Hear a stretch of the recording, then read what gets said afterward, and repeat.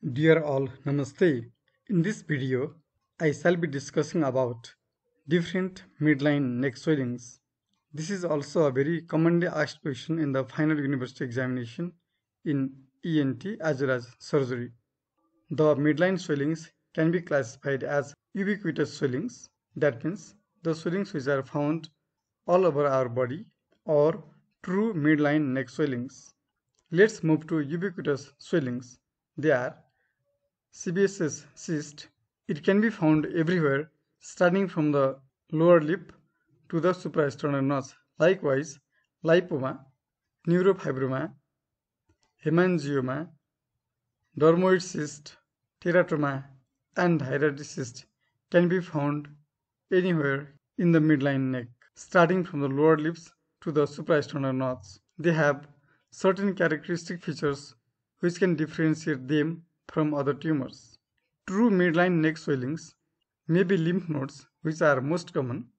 They may be submental, just below the mentum, Delphian, pretracheal or prelaryngeal, and suprasternal neck nodes in the midline.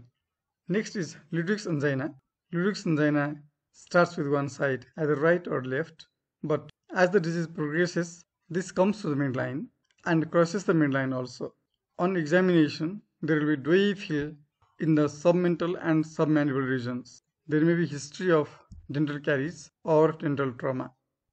Next is sublingual dermoid, which is usually a congenital lesion. May be there for a long time, and sometimes plunging ramblers may plunge from the floor of mouth to the midline neck also, although it usually is a lateral swelling. Next is Thyroglossal duct cyst, which is very commonly asked question in the final university examination. The typical picture of Thyroglossal duct cyst is it's a midline neck swelling, maybe from submentum to the thyroid cartilage, and it's a cystic swelling which moves on deglutition and protrusion of tongue. This is attached to the hyoid bone and tongue base. Therefore, it moves on deglutition and protrusion of tongue. Any midline swelling that moves on protrusion of tongue and swallowing is suspected to be Thyroglossal duct cyst, which is common congenital lesion that presents in the young adulthood. Subhyoid bursitis, bursa below the hyoid, is called as subhyoid bursitis. This is one of the uncommon swelling in the midline neck. Swelling of the thyroid isthmus and pyramidal lobe may occasionally present on the midline. This swelling moves on deglutition but not on protrusion of the tongue.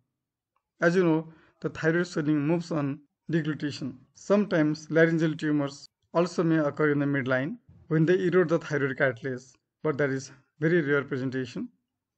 And sternal and thymic tumors occasionally may present in the midline neck. Please watch next video on lateral neck swellings.